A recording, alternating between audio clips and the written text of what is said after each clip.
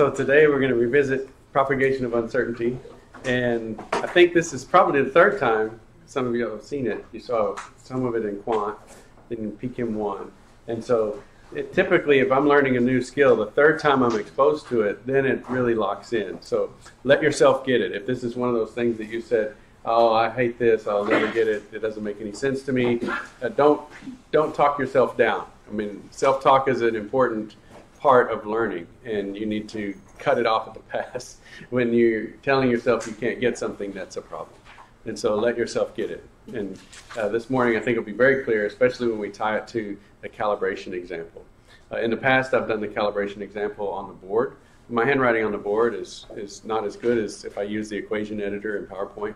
And so there's some changes. If you downloaded the slides before last night, then you don't have this, but that's okay. Do it in your notebook. I go step by step through the example for a calibration line. And then it'll also be on the video, and you can go back and review it.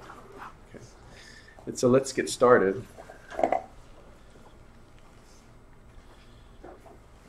So for propagation of uncertainty, we want to make sure, and it'll be evident today, why we want to propagate uncertainty. Every measurement has some uncertainty associated with it.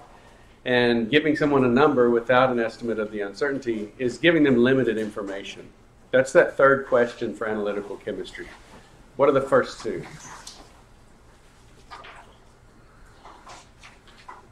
Think of the two words, qual and quant, right? Qualitative analysis is, what is it? Quantitative analysis is, how much is there? And then the third question is, how sure are you? So this is related to that surety or trust. You give somebody a number and they see your precision. And you also need to give them maybe a report that shows when you work against a known standard, you're accurate. So precision and accuracy are not the same thing. You can be very precisely wrong.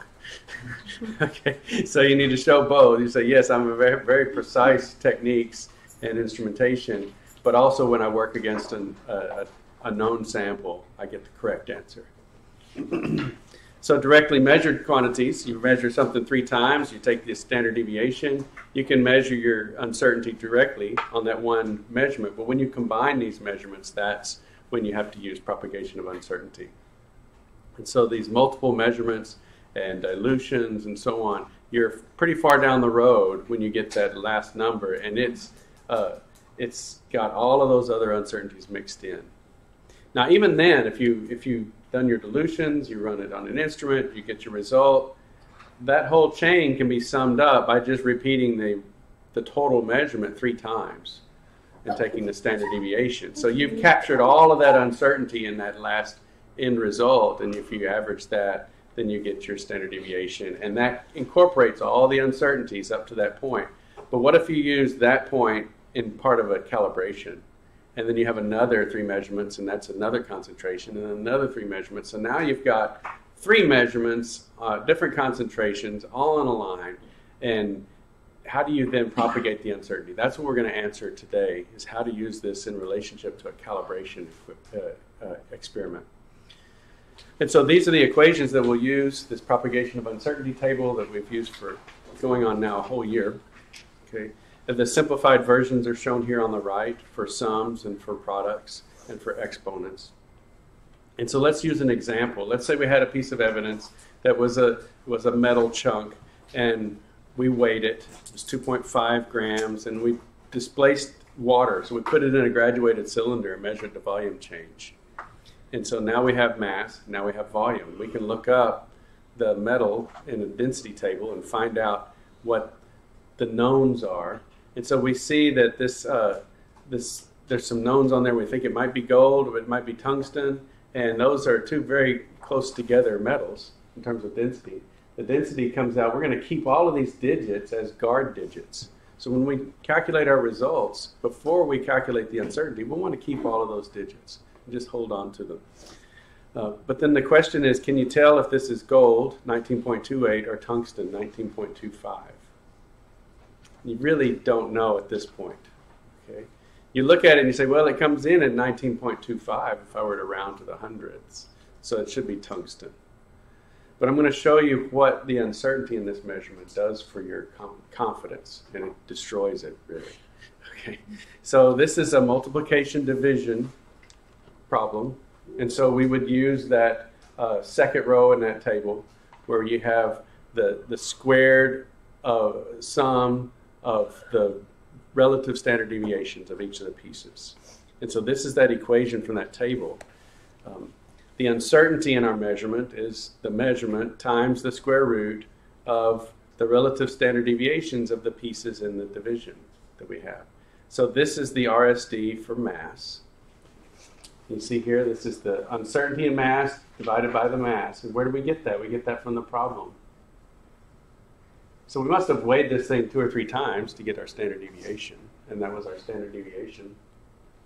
And so it's this uncertainty divided by the value. That's our relative standard deviation for the first piece. And then the second piece is our volume. 0.05 mils divided by 0.13 mils. Now you can look at this before we go any further and see what is the largest source of our uncertainty. And if we have 2 measurements, which of them is worse in terms of our uncertainty?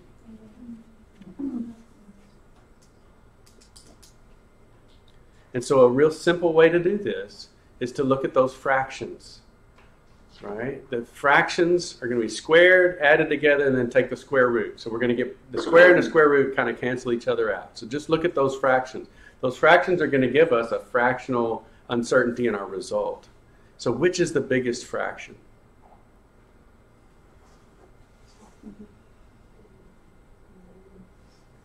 And our 2 choices are volume or mass. So which of those 2 fractions, the mass fraction or the volume fraction, are the largest fractions? Here, mixed results. Let's look at this, and remember we can just use our hand to cover up the digits, and that's 2 out of 25. So that's 2 25ths, right? And this is 5/13ths. Which is larger? 5/13ths is a larger fraction.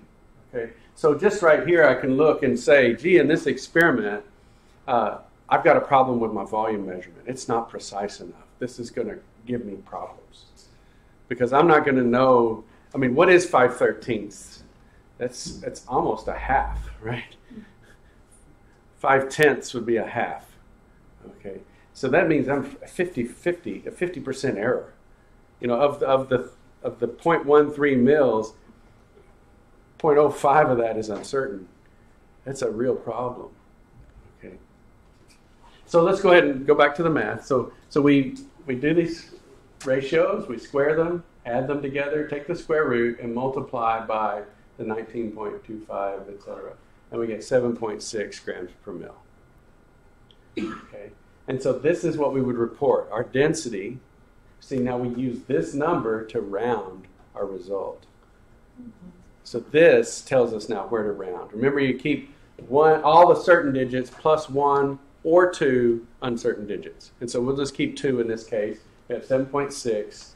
That comes over here, and that tells me I need to round this really long number to the tenths place so that the place values match. This goes to the tenths, and so this one's going to go to the tenths. So you wait until you get your uncertainty value to tell you where to round. Okay. And so let me go ahead and put that on the video here with the pen. So this tenths place tells you where to round your density value. So those should match. You could have just as well written the density as 19 plus or minus 8, and that would be acceptable. But they have to round at the same place. Okay. Saying 19.3 plus or minus 8 is not acceptable. Why? The place values don't match. And the same as saying this is 19, the density 19 plus or minus 7.6. That's not correct either, because the place values don't match. Your rounding has to match place values. Now, why wouldn't it match to say 19.25 plus or minus 7.63, whatever that third digit is in the uncertainty? The place values match in that case. But now you're keeping 3 uncertain digits, and that's I've never seen 3. I've seen 2 and I've seen 1. 1 is the convention. They say keep all the certain digits plus 1 uncertain digit. But I've seen often in the literature 2. But 3 is ridiculous. So 2 is fine. I like to use 2 uncertain digits. Okay, but the third digit is really unfounded. If you're, again, think of money. I don't know whether I have 100, 200, I should say 3. I don't know. I've got $300 plus or minus 100. Okay, so I might have $400. I might have $300, and you're asking me to estimate how many single dollars I have, ones. I don't know how many ones I have because I don't know if I have 400, 300, or 200. Okay, so the third uncertain digit is ridiculous. You wouldn't keep that. I know for court it has to be like 95% confidence. Okay, we'll get to confidence intervals today. So right now we're just showing with standard deviation, but that's a great thing to point out. So this would be our standard deviation. And this is one way to report it. So this would be, if you were to report this, you might have to say, say using S, okay? So that you're saying I'm using my standard deviation in this reported value, or you might say plus or minus 1S, where this 7.6 is plus or minus 1S, 1 standard deviation.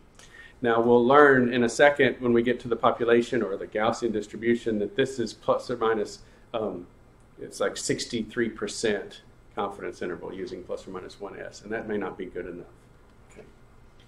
So this is just a graphical view of our relative standard deviations. And so this is the width of our volume measurement. Our mass measurement's narrower. You see that? So we have 0.38 is our relative standard deviation for volume. 0.09 is our relative standard deviation for mass. And so when these combine, this gives our combined relative standard deviation of 0.39. You see how that 0.39 is very close to the 0.38 of volume? So that's telling us volume's dominating our uncertainty. If we could narrow up that volume measurement, get a better graduated cylinder or whatever it was we used to measure the volume, then we would improve this experiment and we might be able to tell what kind of metal it is. Let's look at the results though. It is... Our value was 19.25, which was the density of tungsten. So that's what we would call the center of our distribution. That would be our most probable result.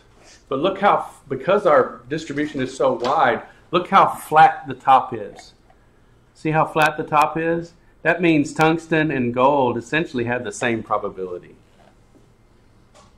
In these metals nearby also, about the same probability. And in fact, this green bar right here, from this to this, is the width of the 50% confidence width. So this area under the curve equals this area plus this area. So we're saying if I want to add plus or minus values to grab 50% of this probability curve. This curve, the area under that curve is equal to 1. And so any fraction of that area is going to be the probability. So this fractional area in the middle of that green line, that's 50% probability. And so these are the metals that it could be at 50% confidence.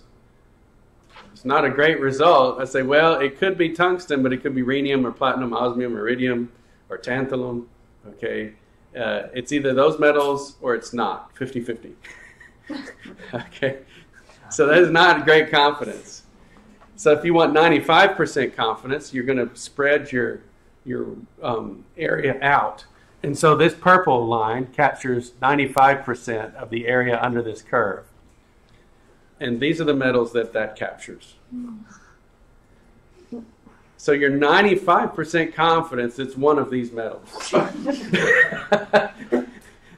Right? Probably not enough to convict. Unless they did something. Let's say the piece of evidence was over here and it was magnesium. So I don't know how they used magnesium as a weapon, but let's say they did, and you have this piece of metal on their clothing, and you say, was this a piece of metal from the the murder weapon, this magnesium instrument, you're 95% confidence it's not magnesium. It's just good enough, right? Do you know what it was? No. Because it could be any one of those things. But you know it's not magnesium, which is maybe enough. So even with this junky procedure that we have with the crummy volume measurement, it's not worthless. If you look at the data and you say, well, magnesium is such a low density metal, and our measurement said this had 19.25 grams per mil. That's pretty dense. It's not magnesium. I can't tell you what it is confidently, but I can say there's less than a 2.5% chance that it's magnesium. Now, where did I get that part? That's a claim. Yeah, so this is 2.5% over here. At that mark and above, that's 2.5%. And this over here is 2.5%. Well, there aren't any metals over there. Doesn't matter. Okay. So there's less than a 2.5% chance that this metal is magnesium. Okay. And so you could say confidently, well, that metal didn't come from the murder weapon. Okay, that little particle. I don't know how you measure the density of a small particle, but this is a hypothetical. So that's the confidence intervals and the use of them. And say, but yeah, the math worked out to where it's most probably tungsten, but you just don't know with your uncertainty. You can't say anything. You know, there are no yeah buts. So let's look at a calibration example. This is extremely relevant to your work in science because you've done calibration curves. We even have now in the CHEM 2 lab. I mean, you do a little calibration curve with the Spec 20, and you measure an unknown, etc. And so let's say you have cocaine samples, you run these standards at certain parts per billion cocaine, run them through a gas chromatograph, and you integrate the peak areas. And so these are area counts on your detector.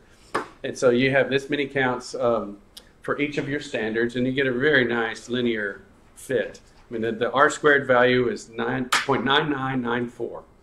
Now, a way to interpret the R-squared value on one of these is that it tells you the percentage of the scatter in the data that's captured by your model. So you may want to write that down. R-squared is the percentage of the scatter in your data that's captured by your model.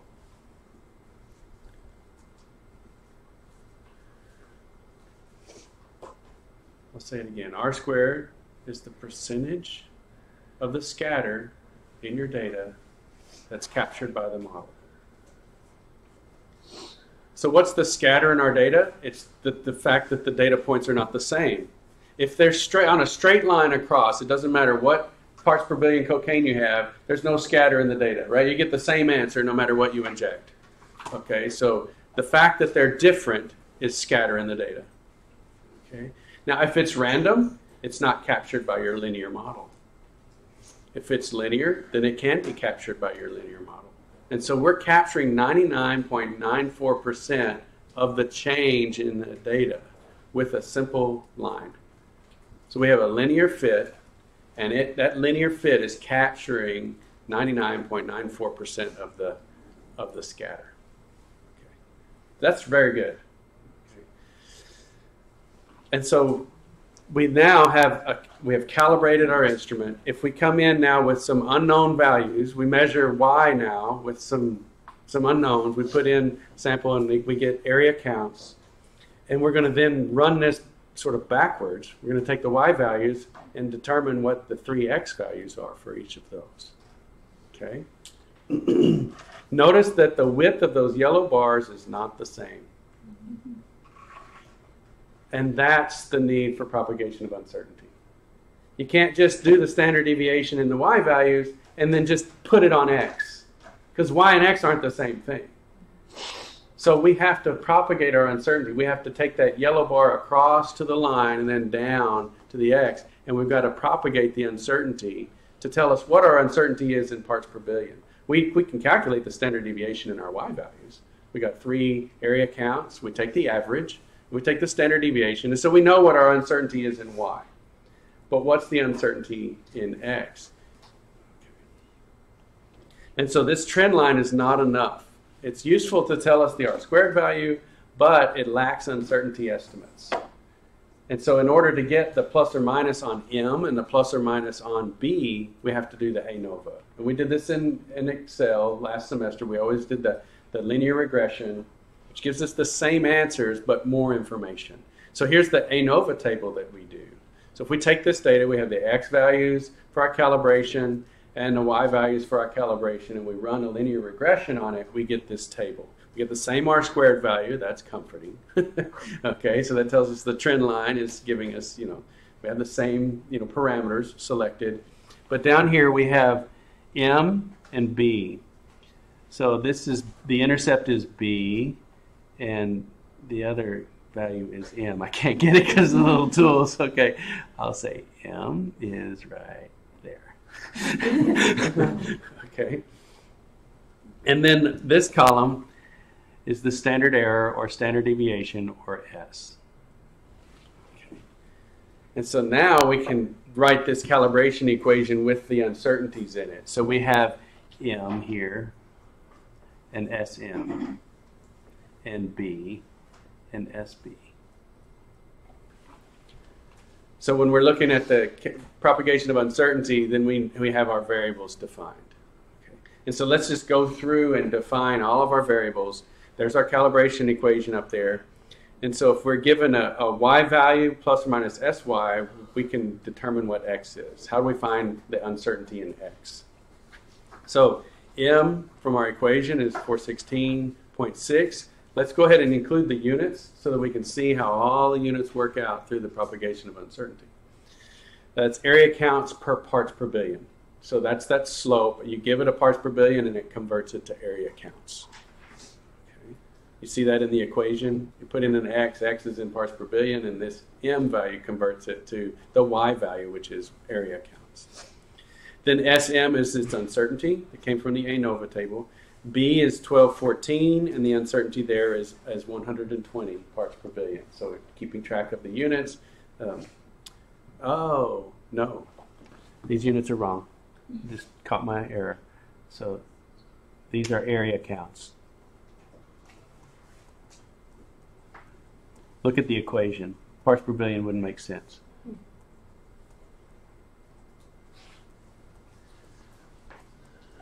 Okay. And so then we ran 3 check samples. So these are our 3, when I say check sample, it's a sample that we know the concentration is. So we run these samples. We say that they're 125 part per billion cocaine samples. So we prepared 3 of those and ran them on our instrument, our calibrated instrument, and we should get 125 parts per billion after we. So this is the area counts for 125 parts per billion check sample. And we're kind of testing our calibration. Do we get the right answer? So we know that these are 125. We run them on our instrument and see what the answer is that comes out of our calibration curve, and then we can test our accuracy. Okay. Then we'll do more with this same kind of experiment later. Today, let's just focus on the propagation of uncertainty. So from these 3 runs, here we can get our average and standard deviation. So this would be y here and sy. So those numbers are y is 55,333 area counts, and then the uncertainty in that is 1,528 area counts.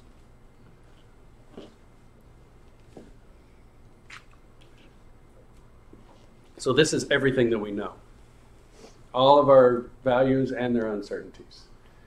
And so what we're looking for is the uncertainty in x. But we can calculate x using this equation. So what is x? This is always simple. It's just like calculating the density in the previous example. We can just take mass over volume. In this case, we invert this linear equation, right? Y equals mx plus b. I've now got a y value. I don't know what x is. So let's just invert this, right? Subtract b from both sides and divide both sides by m, and you've isolated x on one side of the equation. Okay? If this bothers you, come visit with me. We'll go over algebra. Okay. Just do a little algebra here. And so we take y minus b divided by m, and we get x is 129.9 parts per billion. Dang it. We failed. We didn't get 125. Right? We put in a 125 check sample, and we got 129.9. How could we be so wrong? Earlier on the ANOVA table, you had a p-value of 0.4 for your intercept. Yeah, it's not valid. Yeah, so we'll that's the next 2 lectures from now. But that's great. In fact, let's stop for a second. You know, I want to treat y'all like adults. Y'all are adults. You know, this is great, and I don't want to be like an elementary school teacher teaching college, right? But then I was watching the football game. I think it was Ohio State, one of their playoff games, and I noticed on the back of their helmets, what do they have? Like when a defensive back really just trashes a receiver, and the coach is impressed, what does he get on his helmet? Little Buckeye sticker, right? And I thought, that's good enough for these big burly football guys. And so I went ahead right then and on my phone ordered some stickers. Okay, let me get this on the film here. I got some little science stickers here. So when somebody does like a knockback, like if someone's digging through an ANOVA table that fast and looks at the p-value and says, hey, that intercept is pretty crappy, they get a sticker. Now, we don't have helmets in here, okay, but you have a notebook or something like that, so you can pick one. We've got a little atom or something like that.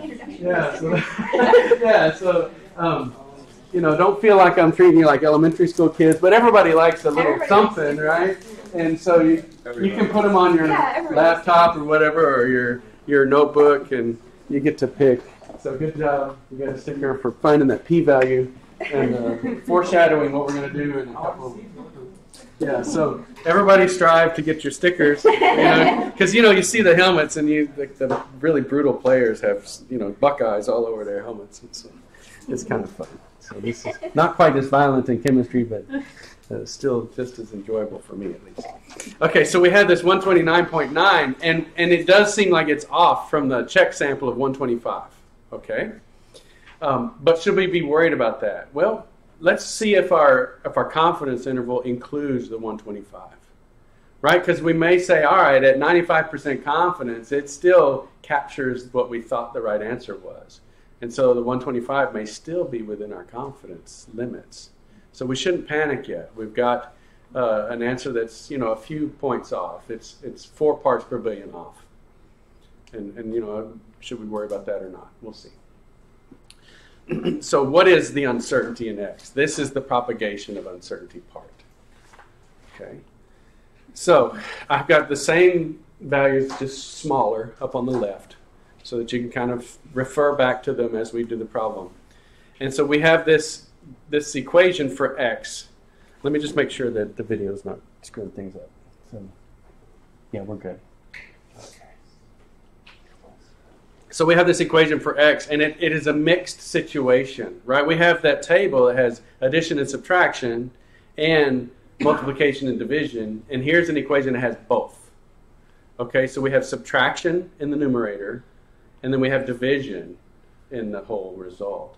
And we've got to do the propagation of uncertainty in the same order that we would do the operation. So if you put this in your calculator, what are you going to do? You're going to do the subtraction first, and then you're going to divide.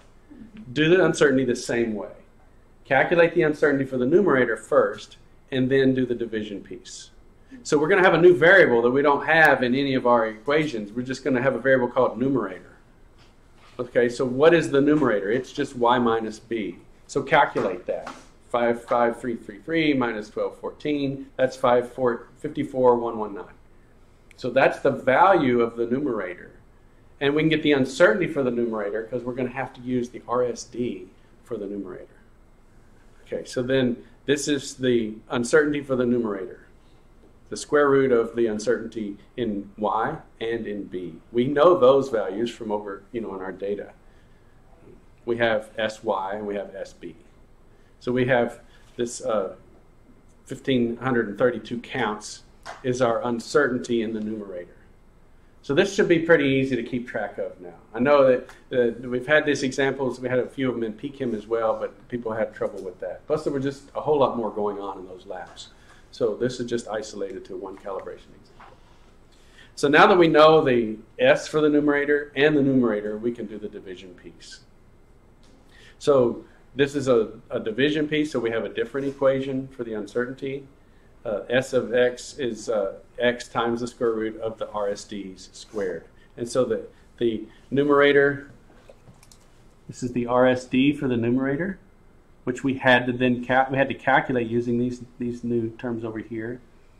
And then this is the RSD for M, for the slope. And then here's our x value. So that gives us our uncertainty of 4.1 parts per billion. And now we know that we've rounded correctly on our x value, that we've got tenths place. And so our reported value, if we're just showing plus or minus s, would be 129.9 plus or minus 4.1 parts per billion. And it does capture the 125, which is kind of nice, right? So it's if you take 129.9 and subtract 4.1, what do you get? 4.8, 124.8. And so we're pretty good. Okay. Or 125.8. It just barely misses, actually. But it's pretty good. Now, when we go through this example, we'll see 3 different ways to calibrate, and it's quite a long example. So that's coming up in a couple of days. But here we are. We've propagated the uncertainty for our calibration example. And I just want to pause here to make sure that everybody would be able to do this on their own. Because when things pop up on the screen, it's pretty easy to say, oh yeah, that makes sense. That making sense when you see it done for you is not the same as you knowing it. So where would you have gotten tripped up if you were doing this problem? It's okay to share with friends.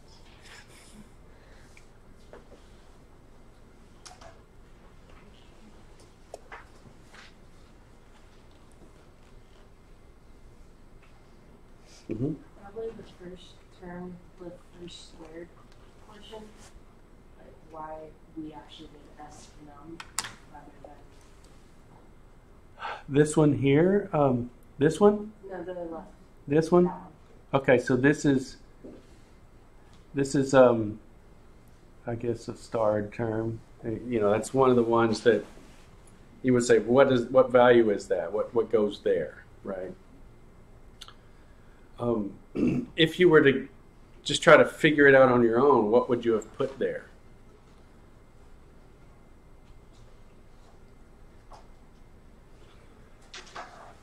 It's pretty clear in this division here that M is one of them.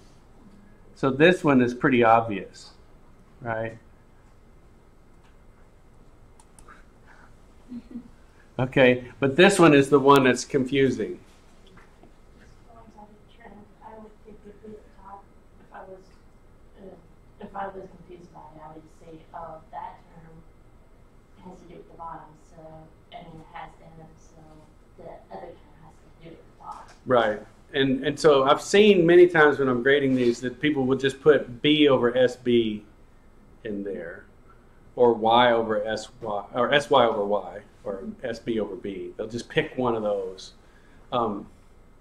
Sometimes, let's say you just have one Y value, and so you don't have SY, and so then you may get lucky and just do SB over B and get it. But the problem is, it's not the relative standard deviation of B, it's the relative standard deviation of the difference between Y and B. So even then, you're going to be dramatically off. Because notice that this value here in the numerator is not B.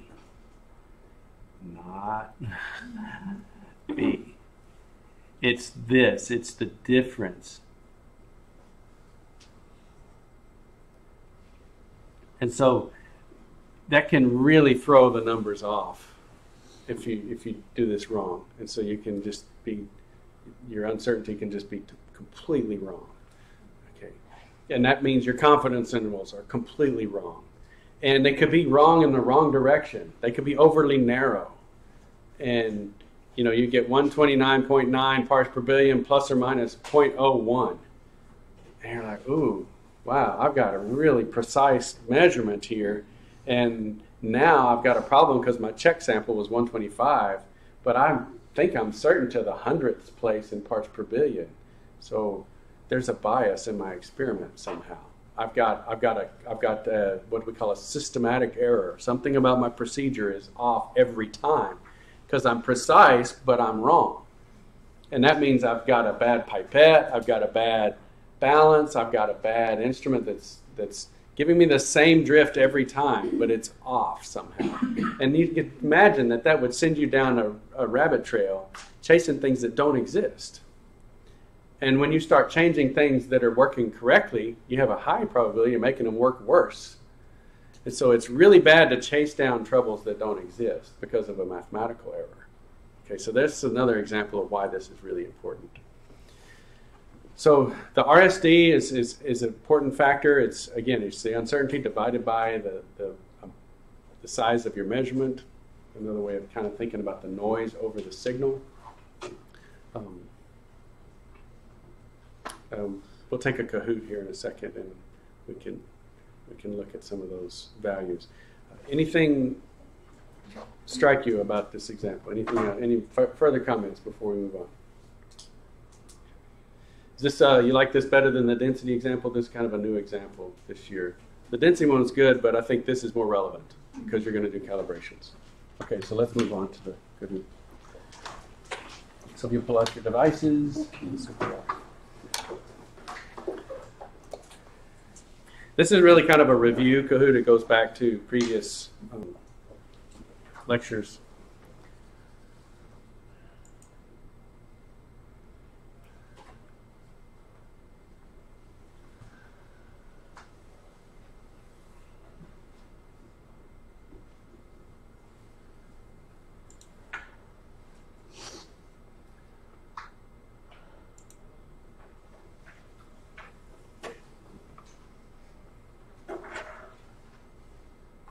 Okay, 545-728.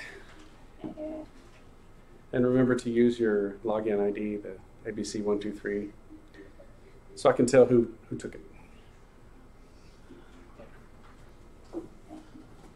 We got the sound today, that's nice.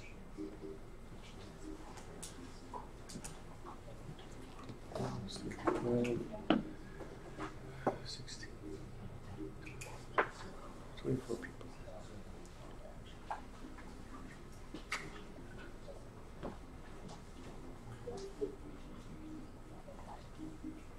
If anybody doesn't have a device today and they want to just make sure they get registered, go ahead and sign after class. Put your initials down. Okay. Everybody in that's playing? Oh, okay. Just making sure. There's such a long pause, I thought everybody was done. Okay.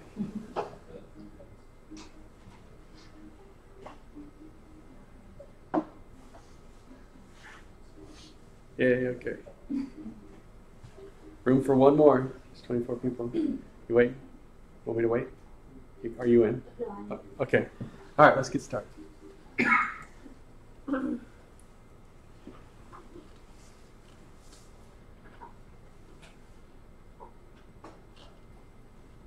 So why would you use the sample standard deviation instead of this population sigma for a small data set?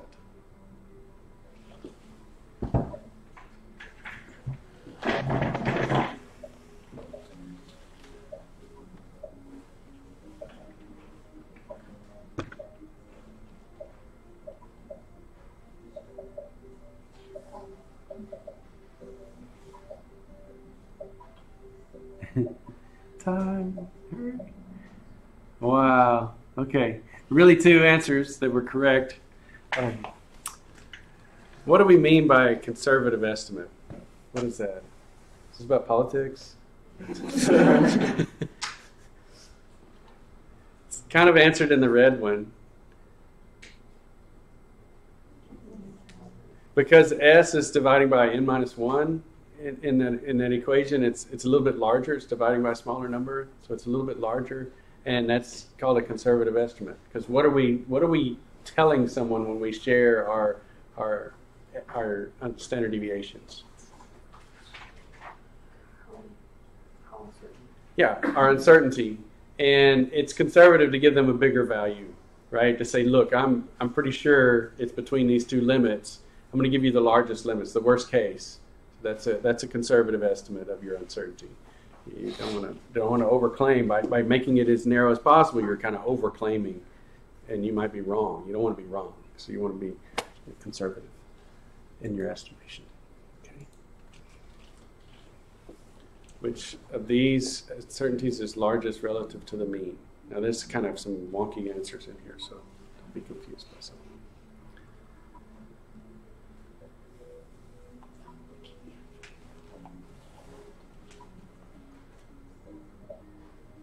Wow, okay, people are confused. Go with the one you're most sure of, even if you don't understand the others. You better hurry. Yay, okay, when push comes to shove, you chose the right one. Yeah, so CV, we didn't really talk much about that. It's called coefficient of variation, and it's just the RSD times 100%, or if it's a really, really small number times some value that makes sense. Percent is parts per 100.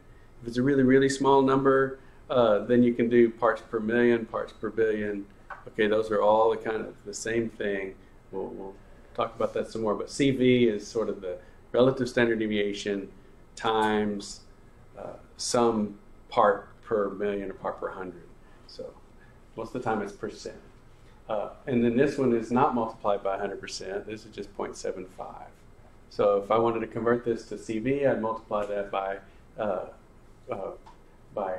100%, and I get 75%. So this would be a CV of 75%, 35%, and this is parts per million. So that's a very, very tiny percent. Okay, so that'd be like 4 zeros and a 5/6%. All right, so let's go to the next one. So the needle is exactly between two tick marks, labeled 7 and 8. What do you write down?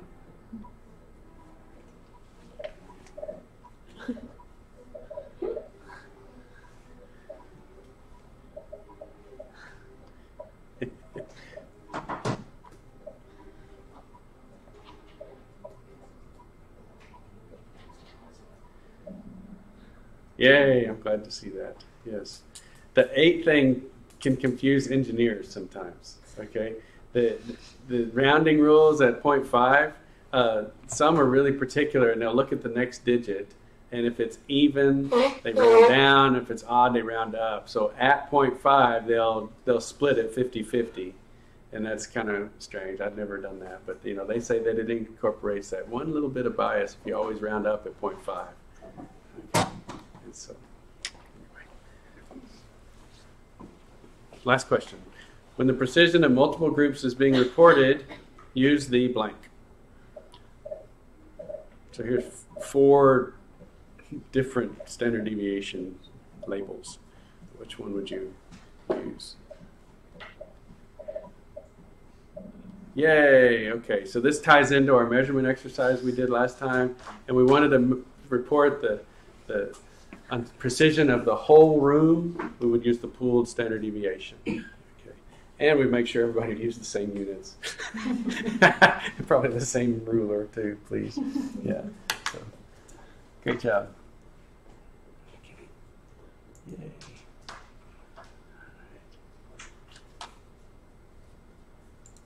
All right, so let's move on. Let's talk about those confidence intervals.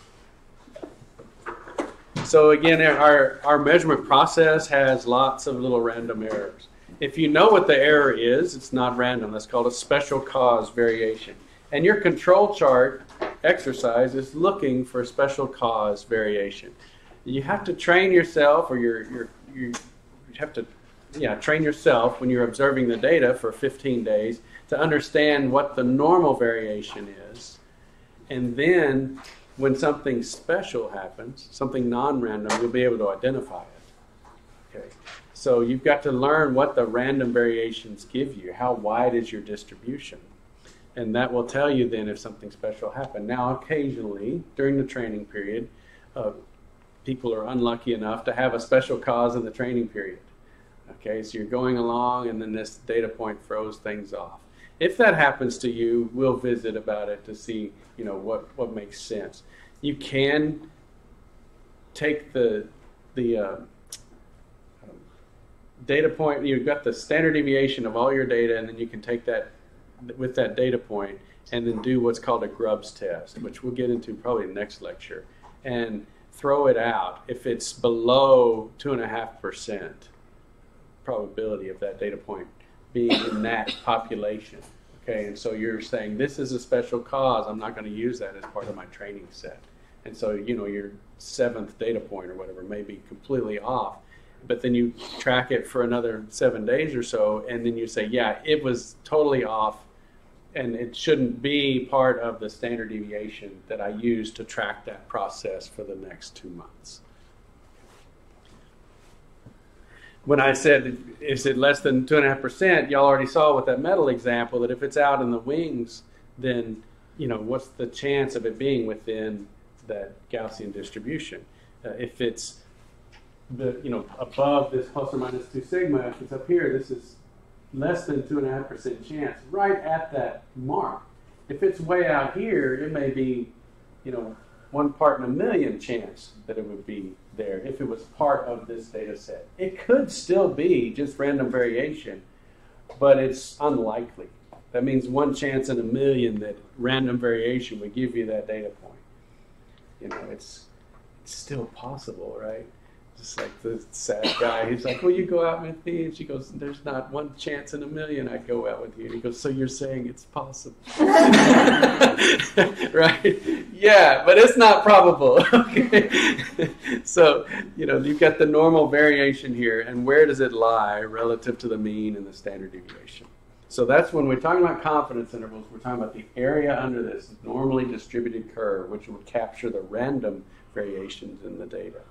And plus or minus 2 sigma gives you 95.4% coverage. Well, if you don't like that 0.4, then don't use plus or minus 2 sigma, use 1.96. And so 1.96 sigma plus or minus gives you 95% confidence. Okay. So this is a range of values that is likely to contain the true value.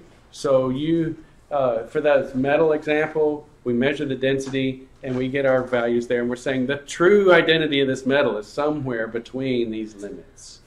And if we put the 95% confidence limits in there, then we're 95% sure it's somewhere in the middle of those. That's why we could say it's 95% confident it's not magnesium, because magnesium was outside of that limit. Okay. It does mean that there's a 1 out of 20, you might get a measurement that's outside of that limit, because there's still a 5% chance that the true value is outside that limit. Okay. And so then let's look at the tables we use to get these confidence levels. If we're using single measurements, okay, I'm going to change this in the notes. This says for population. I'm going to scratch out this piece right here. Okay. So use this one for a population and for ANOVA.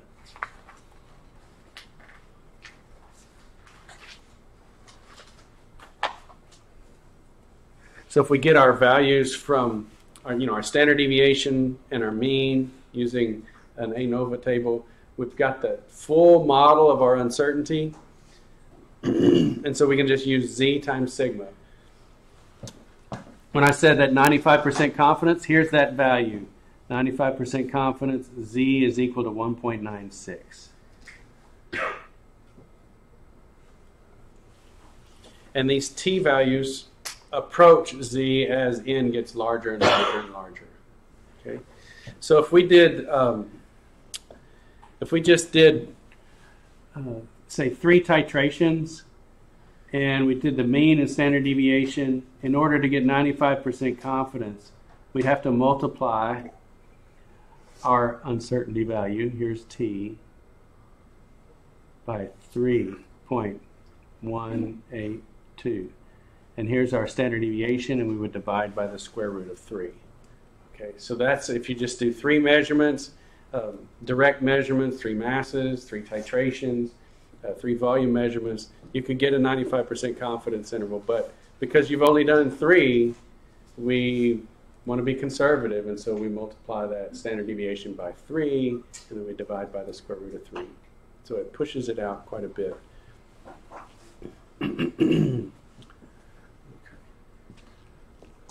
Now we'll talk about Six Sigma quality today too, and that's 6 standard deviations. Okay, and so what you want to do, we'll talk about how that's used in the automotive industry, and I think we want to move forensics towards that type of quality exercise. These are the Excel formulas too down at the bottom that give you the values in these tables. And so you can look up these values in tables, or you can use the formulas that generate them. And so I like to use the formulas. So we might think that 95% confidence is great. 99% confidence is even better, but even that stinks if you're just doing one measurement. So that's why in forensics we have 3 techniques coupled together. So it has to be identified as a drug, say a controlled substance, by like a spot test and an FTIR and a GC. So the chances of getting through that, let's say we're operating all of those at 95% confidence, it's 0.05 chance of getting past the first one, incorrect, times 0.05 for the second, times 0.05 for the third. So that false positive rate would be 0.05 times 0.05 times 0.05. And that's way better than just one value of 0.05. Instead of 5% chance, let me just do it on my calculator here. 0.05 cubed.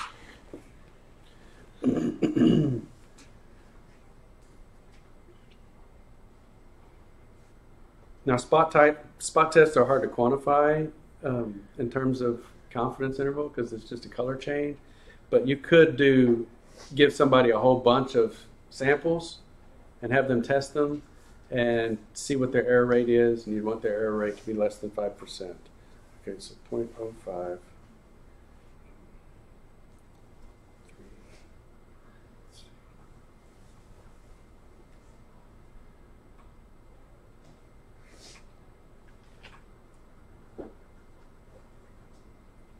Yeah, so it's 0.000125. So that would be that would be the probability of a false positive if you had 3 95% confidence measurements linked together like that. But if you're just operating one instrument, one measurement, and you want to know what the error rate is at 99% confidence, that's 20,000 lost articles of mail per hour.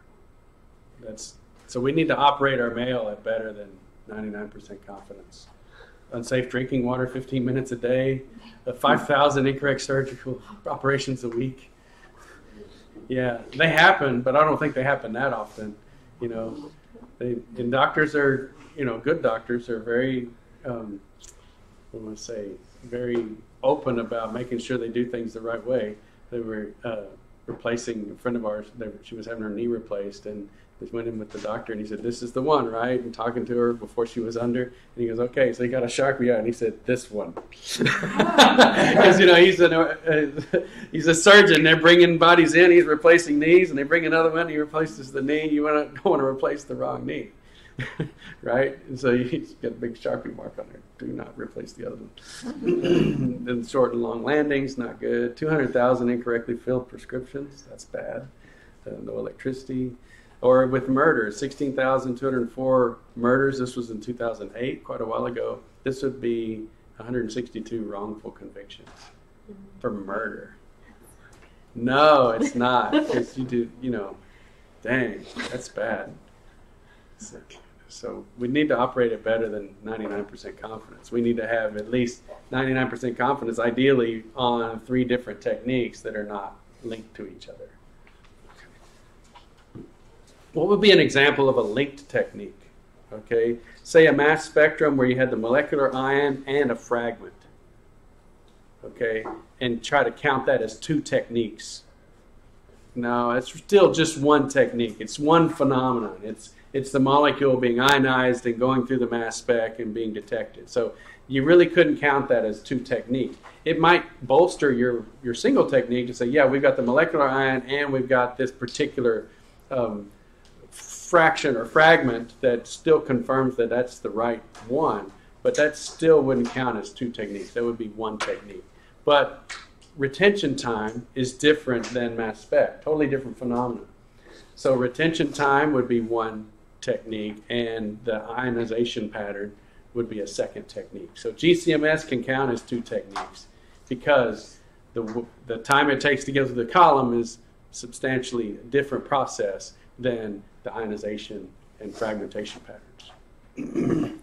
So ideally, if we had a 6 sigma quality, then that would be less than 4.3 defects per million opportunities. And so in that case, we would have 0 wrongful convictions if we had 16,000 murders. Okay? Because we would have to have, say, 1 million murders for 4.3 wrongful convictions. So 4 convictions wrongfully out of 1 million opportunities. And actually, this is per million opportunities, not per million, like in automobiles. This isn't 1 million automobiles have 4 defects. This is per million opportunities on an automobile. So there's probably going to be a defect in every automobile. But they want it to be less than 4 defects per million opportunities. There's 4 wheels, there's 8 lug nuts on each wheel, and all these different things. There's 1 million opportunities for things to go wrong. They want less than 4 of those opportunities to be in error.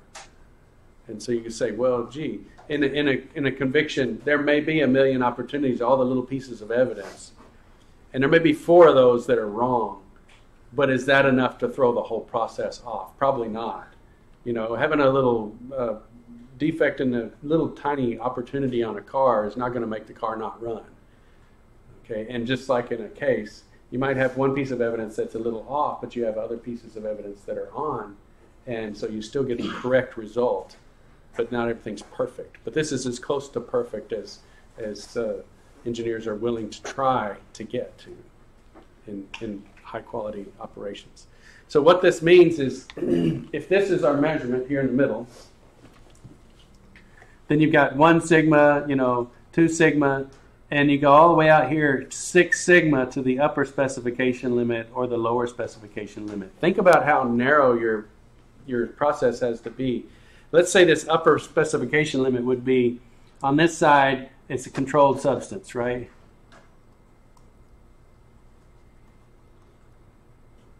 And you measure something here, you want there to be less than 1 part per million, or 4 parts per million here, this area under the curve, so that you're getting a false positive for a controlled substance. You see how safe that is? They test it, they know it's not a controlled substance, and they can say confidently there's less than a 4 chance in a million that it is. Or let's say it is, and you measure this, now it's a controlled substance here in the middle, and then this is your not, so not a controlled substance. So you just sort of, where's your measurement, and it's uncertainty relative to where you're going to have to make a judgment. And you want to be far away from that line. This figures into detection limits. So when do you say the signal in your instrument is strong enough to say, yeah, that's real? Do you see what I'm saying? You run a blank, you got a signal. You run another blank, you got a signal. You run 3 blanks, you've got a signal. Now you've got some standard deviation. You can average those. When do you say the signal's strong enough that it's real, it's not noise? Plus 3 sigma. So whatever your blank is, 3 times the standard deviation of the blank is your limit of detection. And we'll cover this some more later, but I just want to, if you want to write it down now, that's fine, because if it means something to you. So your limit of detection, this is rules of thumb. There's more advanced ways to do this, but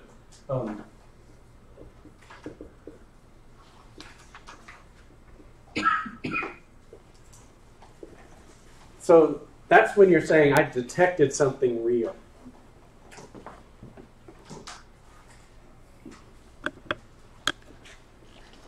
What about quantification? When you're saying, okay, not only is it real, but I can tell you how much is there. Right? This is just saying, okay, that signal is real. But if I were to try to tell you that it's 2 parts per million, I would have really wide error bars because I'm so close to my noise. It'd be 10. So limit of quantitation.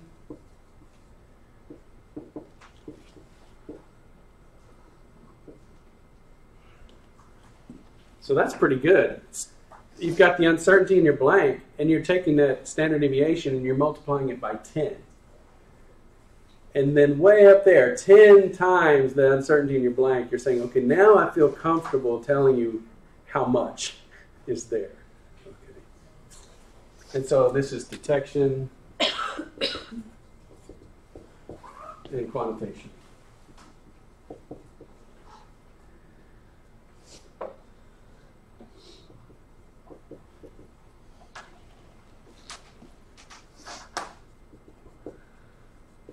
Okay, so limit of detection, limit of quantitation.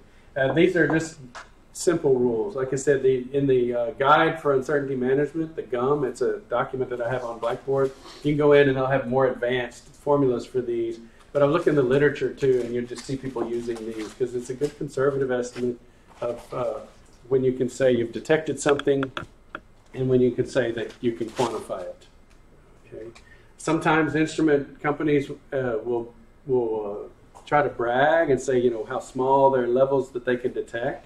And they'll say that, we have a limit of detection at say, 7 parts per trillion. Okay, really, really low.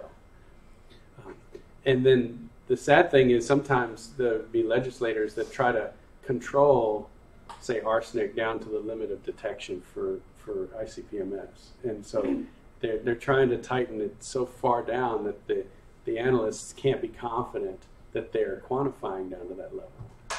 Okay. And so that happened, it was a couple of presidents ago where as one president went out of office, I think it was Bill Clinton, he lowered the arsenic standard for drinking water down to close to the limit of detection. And it wasn't an instrumental issue, it was just like a natural water issue. No, it was release. It was arsenic standard for releasing water and wastewater. In Borger, Texas, I know this because I was up there, Borger, Texas, drinking water standard had a higher allowance for arsenic than their emission, like release standard. And so they could drink the arsenic, but they couldn't release it from the sewer plant. So the arsenic went through everybody, and then they were at the sewer plant and they couldn't release the water because it had too high arsenic, because the standards were opposite of each other. And so really what it was just like, okay, the next president comes in, they're going to have to raise the arsenic standard for release, and it's going to be a political football. And they're like, oh, this president doesn't like the environment because they're raising the arsenic standard. It was like, no, it was just like a kick somebody in the pants when they come in. but it's a problem when they try to control things down to the limit of detection. Why is that? Well, because you can't quantify it with any kind of certainty. I mean, you're just barely, you're only 3 standard deviations above your blank level. And that's not good enough to be confident. 10 sigma above your blank is way better than 6 sigma. I mean, what you're saying is I'm so confident it's not my noise that I can now quantify it.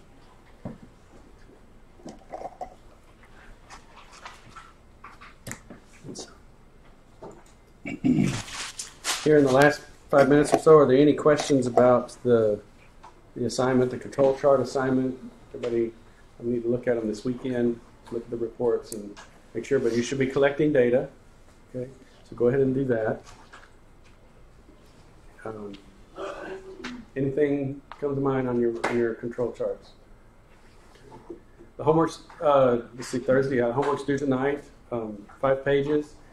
Some people have commented on the problems that are listed from the previous book, and there was a figure in there. I went ahead and added a figure that you can use to answer that problem number 4. I think it was in chapter 4. Don't forget the practice exams too. So look at those practice exams. Don't just write out the question and then circle the answer. You won't get any points for that. I want you to say why that answer is right. Okay. So you know, if there's a vocabulary word in there, you can then right there put vocabulary words in. But I want to see more than just, because that's just busy work. I'm not asking you to just complete 5 pages. I'm asking you to study.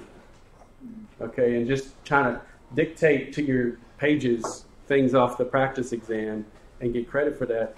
That's not learning, that's just busy work. And I'm not trying to give you busy work for 5 pages a week. I'm trying to say there's a discipline of doing work each day of the week, you know, instead of cramming it all up. Since there's only 3 exams in this course, the tendency to cram is huge, right? Oh, I don't have an exam for another 3 weeks, so I'm not going to do any homework. Well, that's the point of the 5 pages and the control chart exercise, so that you stay in the material every week, and so then you don't cram at the end, and you'll do better, and you'll remember it later. All right, that's good. See you next time.